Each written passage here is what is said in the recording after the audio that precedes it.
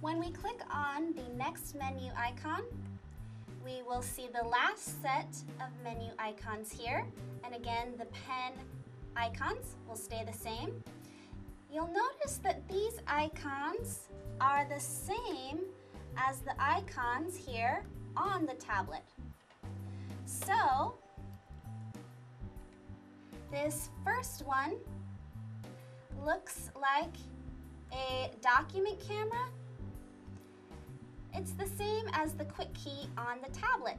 So to go to document camera mode, I can either click on the icon here or click on the tablet to go to document camera mode. The second quick key is whiteboard, and I can also go to whiteboard mode by clicking here on this icon. Next to that, we have our teaching material folder where all of our saved videos and images have been saved, or you can access the same folder by clicking on this icon.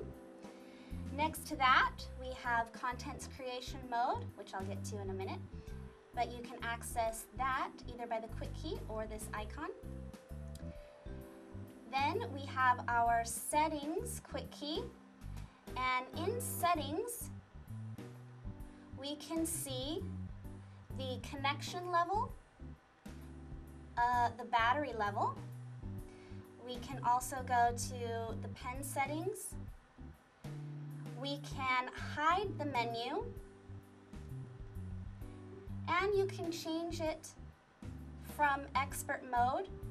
That will limit some of your features. The last quick key here will let you exit out of ImageMate Accent.